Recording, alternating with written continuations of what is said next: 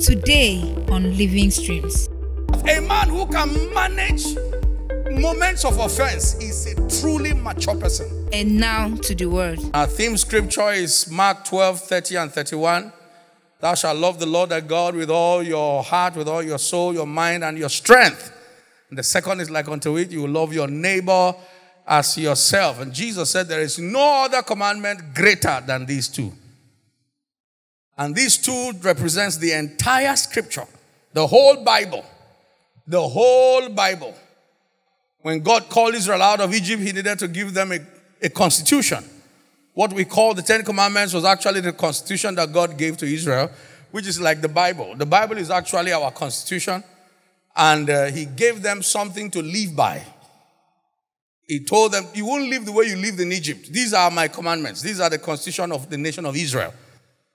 Israel became a nation when they left the land of Egypt, and God needed to give them a written document, written with his own hands. These are the ways to live with me. The first was, you shall have no other God before me.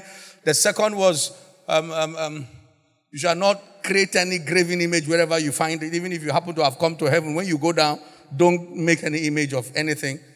Number 3 is, you remember the Sabbath day to keep it holy. Number 4 was, do not take the name of the Lord in vain. He will not hold you guiltless. Those first 4 was towards God. But the remaining 6 was for man. Honor your father and mother. Don't covet your neighbor's things. Don't covet his wife. Don't steal. Don't kill. Don't commit adultery. All those things were commands towards men. And God summarized all of them as love. Because when Jesus came, he reduced the thing from 10 commandments to 2. He said, you should love the Lord your God with all your heart, strength, and mind. Then you love your neighbor as yourself. So from 1 page, 10 commandments to 2 verses. 2 verses. He reduced it. In fact, somewhere along the line, he says, a new commandment I give to you, that you love your neighbor as yourself. That's the summary, everything. And then Paul came and reduced it further. In the book of Hebrews, chapter 12, verse 14, he said, you should follow peace with all men and holiness without which no man shall see the Lord. In case 2 verses is a problem for you, it's compressed into 1. To love God and follow peace with men. That's the entire Bible. The entire Bible in 1 verse. Then me, Ezekiel, I came up with a new one. Smaller than Paul's own. Love God and love man. C'est finito. Love God, love man. Everything you do that is against God is a show that you don't love him. He said, if you love me, obey my word. So anytime you break the word of God, you have just shown you don't love God. And the same thing with men.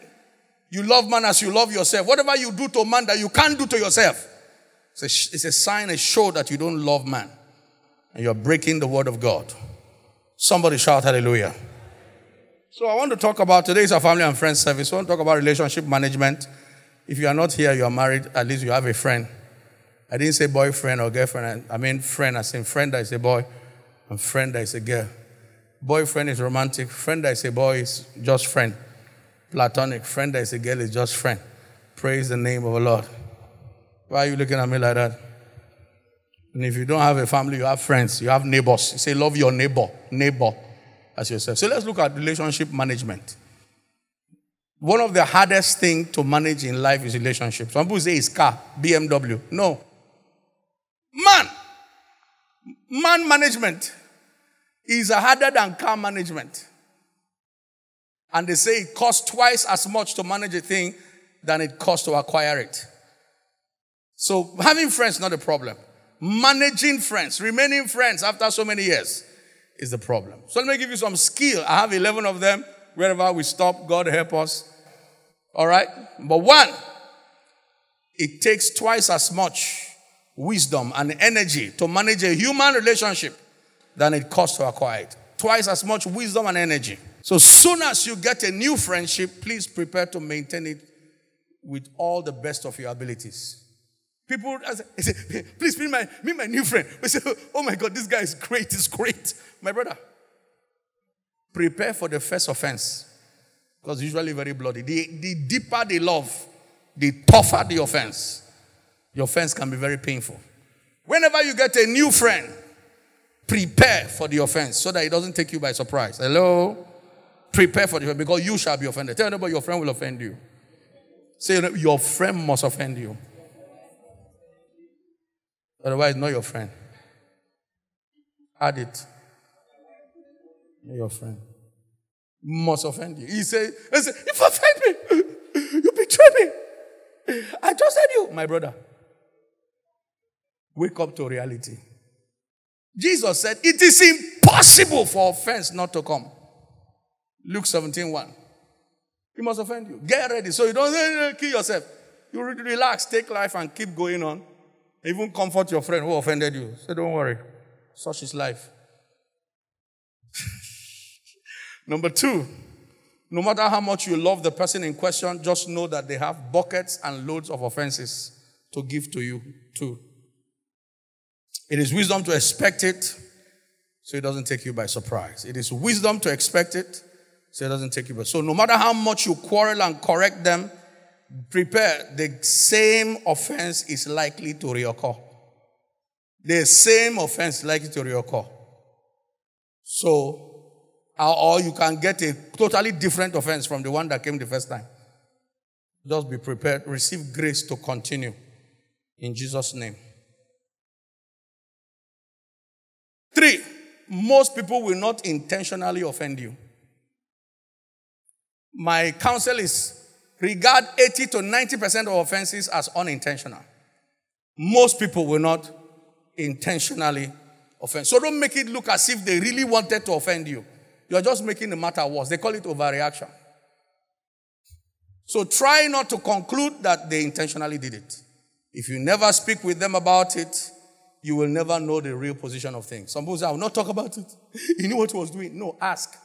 This is what you did. What happened? They will give you an explanation that may calm down your nerves. Number 4, learn to give people the benefit of doubt.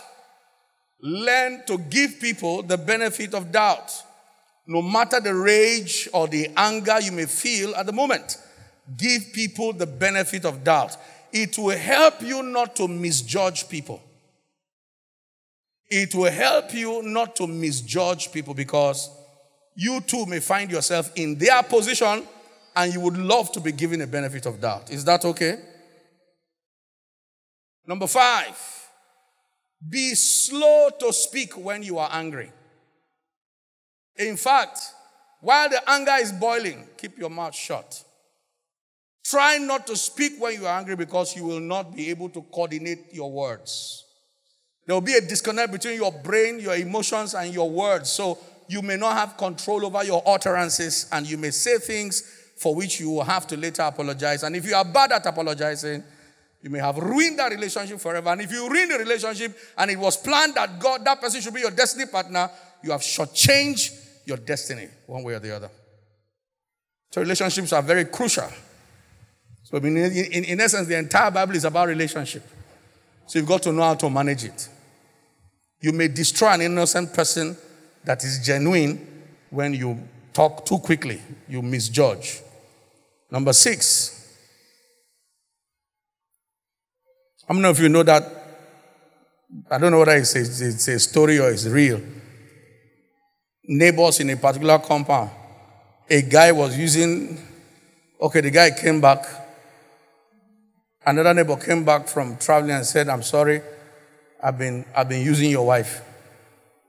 I used your wife so much that I began to feel bad. So I said, I should tell you I've been using your wife. He went and killed his wife, only to find out later that the man meant Wi-Fi. You know how our phone can mean what you type for you.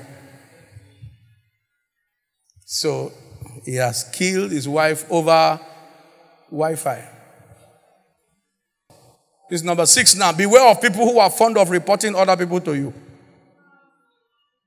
Beware of people who are fond of reporting other people to you. They will soon report you to others. They will soon report you. They are not trying to love you. They are just manifesting their real character. They are journalists without certificate. So beware of them. They are called by the Bible whisperers. They separate best friends. What do? They separate best friends. Number 7. when you are hurt and really offended, do your best not to speak about it with anyone who will likely escalate it in your mind. When you are hurt and really offended, do your best not to talk about it with anybody who is likely to escalate it in your mind. You know all those close to you know their character. That if you tell them, they say, what? And what did you do? I did nothing. You did nothing? I've told you are not my friend. You're not a real person. You did nothing. Please, get away from here. So what should I do? Give him back. Go back. If I send him a chat, you know your friends who have those erratic behaviors. When you are hurt, go as far as the east from the west from them. If not, that matter is going to get worse. Who is getting what I'm talking about today? If you must talk with people who will comfort you, who will counsel you, people who have sound judgment, they are rational, and they are not given to sentiments. When offended, try not to be more offended than you already are. Still under that number 7. To be more offended is to talk to somebody who has put fuel in your small fire. Keep the matter away from your volatile friends. Keep it away from who? Your volatile friend. Number 8. When you have been hurt by anyone, please try not to drag your family members into it.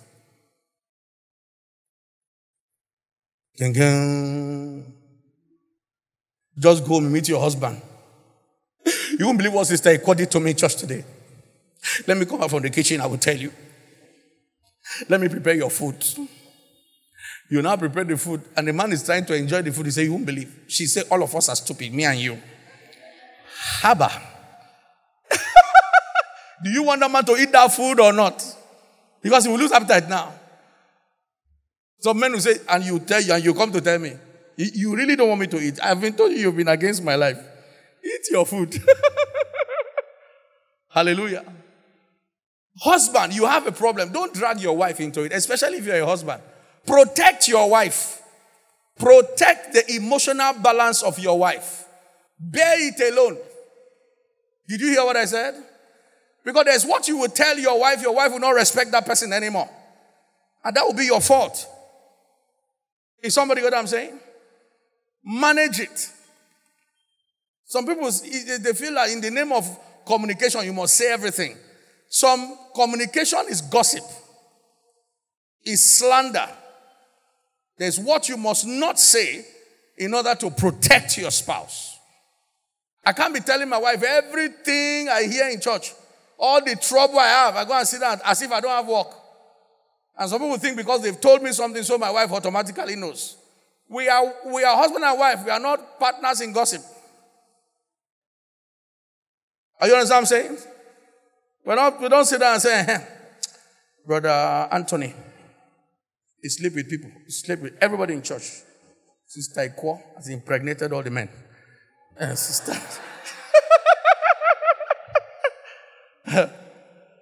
I'm not doing my wife any good. I'm destroying my life, destroying her life. I'm sabotaging my happiness. Is somebody got what I'm saying now? So there are things I go home and just keep to myself.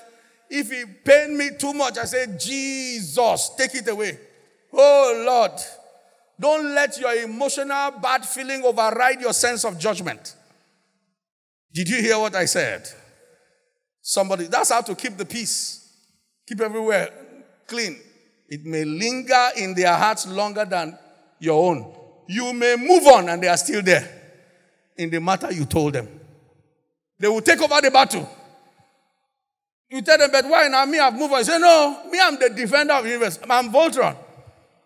How many of you remember Voltron? Voltron, the defender of the universe. He's not defending the universe anymore. He has handed over to Spider-Man. Praise God. Number 9. When in a hurtful situation, please speak first to God about it. When you are in a hurtful situation, somebody has done something to you, please first speak to God about it. Pastor, why should I be telling God that when I should be talking to the person that offended me? Pastor, I should go straight to the person. No, my brother, sister, talk to God first. Speak to God about it. Why?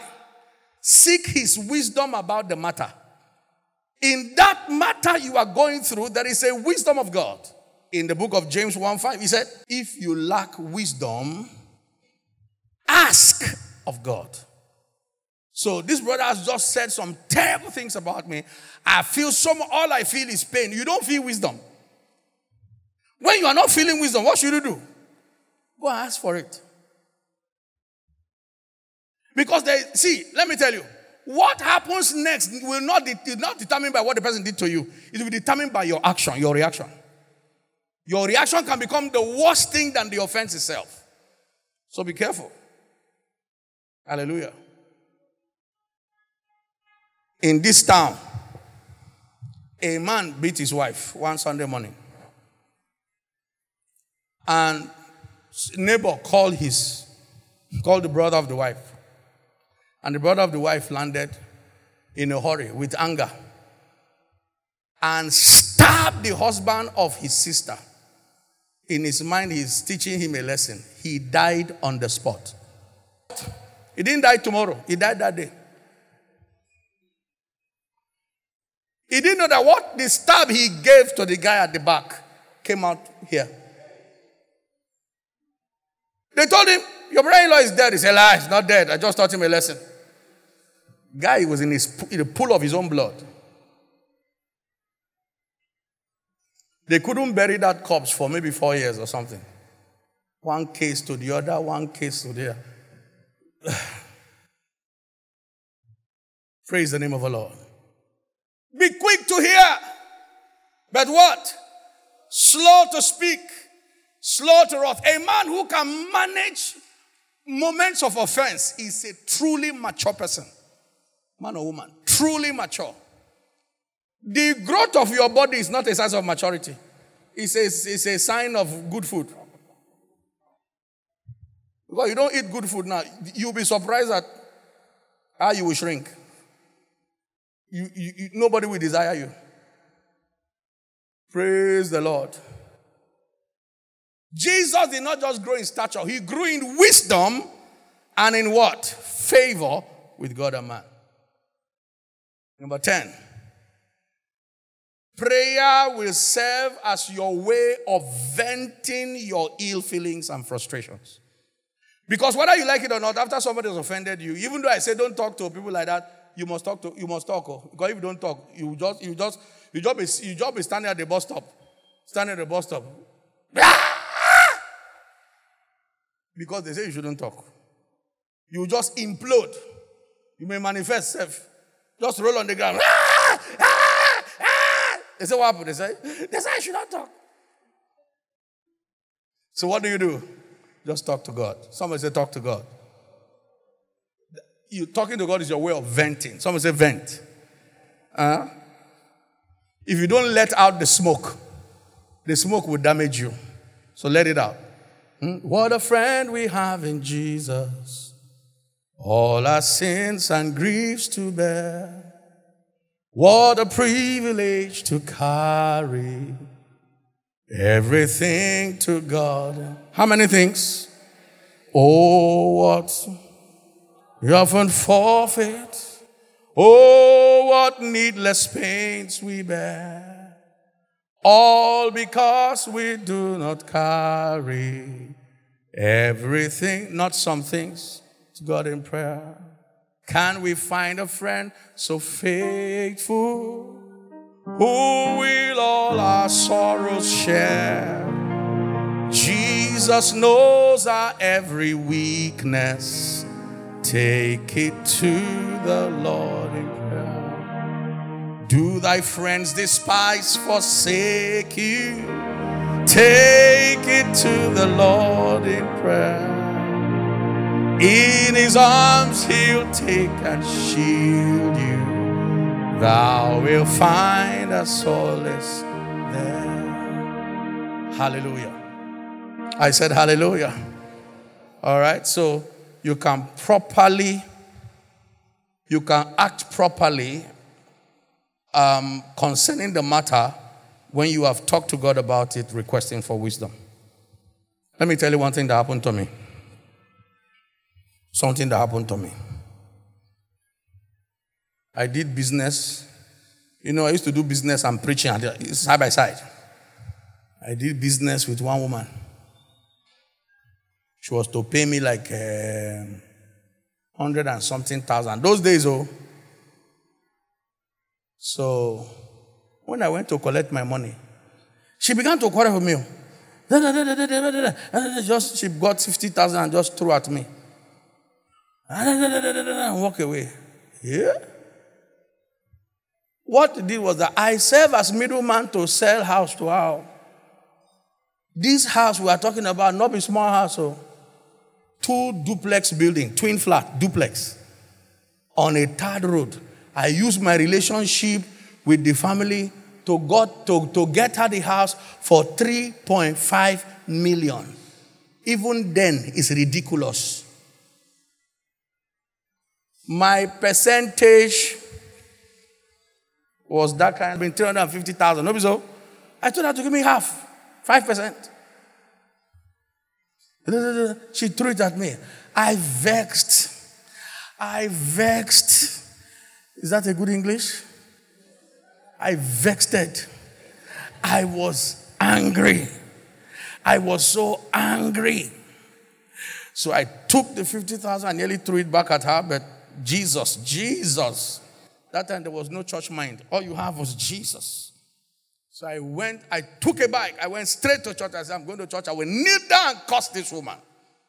That's what I want to do. I was so angry. I was going to worry to preach. You blocked me. Delayed my trip. I arrived in the night because of you, because of this. I vexed. As I landed the church, so I can kneel down and curse her very well. I saw one brother. We have been believing God for him to marry since. He was pasting his wedding card. He was gumming it together. He took the job. He is a printer. So he decided to print his own wedding card. I said, Brother Linus, this is a wedding card. I said, wow. I forgot my mission.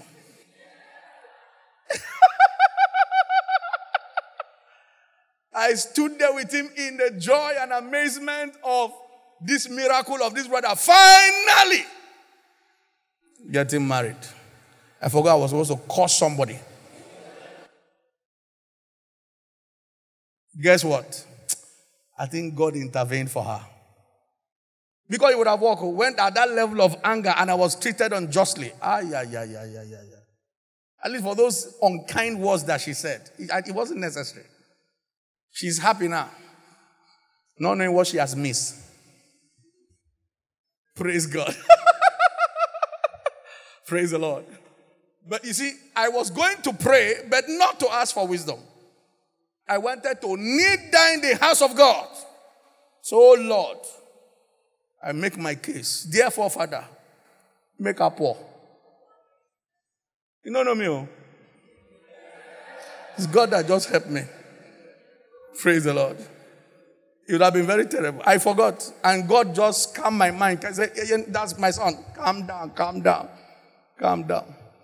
Only to find out that her daughter herself used to be one of my members. So I would have made her poor too without knowing. Somebody shout hallelujah. Finally, number 11. Know that you too have been an offender one time or the other. So do to others what you want them to do. Would you love to be forgiven? Forgive them too. You love to be given another chance? Give them another chance as well. It's called the royal or golden rule. Do unto others as you will love them to do unto. That should be Matthew 7 verse 12. All right? When you do that, your life now and in the future will be smooth.